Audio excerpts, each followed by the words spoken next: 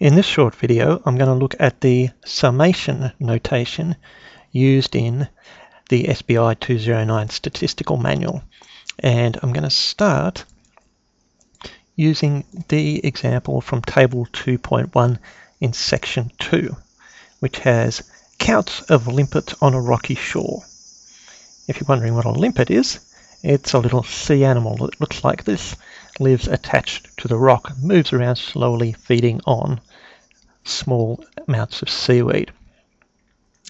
Now, this sign over here, which we call sigma, is used many times in the statistical manual, and it basically means add up. And so using the sigma symbol, we're writing out summation notation. And one of the formula you will see written is this one here, which has x bar is equal to 1 divided by n times sigma xi. Now x bar is just the mean. So that symbol there just stands for the mean or the average of the sample. Now we actually know how to work that out. We simply need to add up these numbers and divide by however many they are. And that's quite simple. So why do we have this complicated notation? A complicated notation tells us exactly what we need to add up. So the way we read it is this. We first of all look at the sigma, which tells us to add up.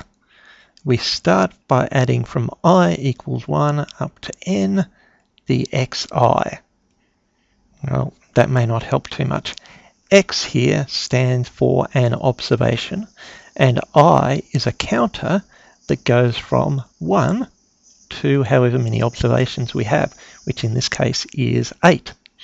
So if I write under here, that first observation there,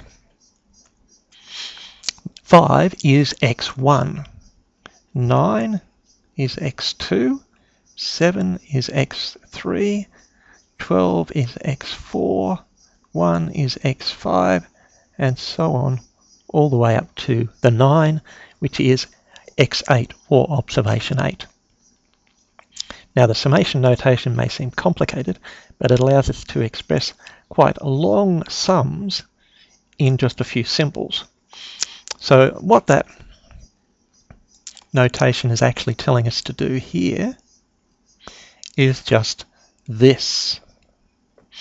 So it says, first of all, the front part is 1 divided by the number of observations there is. So that's 1 divided by 8. And then we add up the observations. So 5 plus 9 plus 7 plus 12 plus 1 plus 0 plus 11 plus the last observation, which is 9. Add those up, we get 54. Divide that by 8. So the mean of this set of observations is 6.75. In other places, you'll see the formula written in a very similar way, but with a little squared sign there. And what that means is that we square the observations and add them up. So here we would be doing this.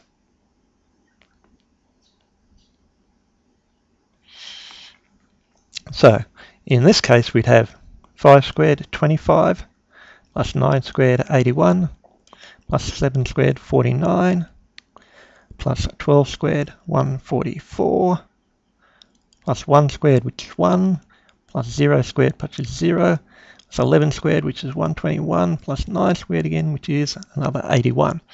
And we would add up all of those.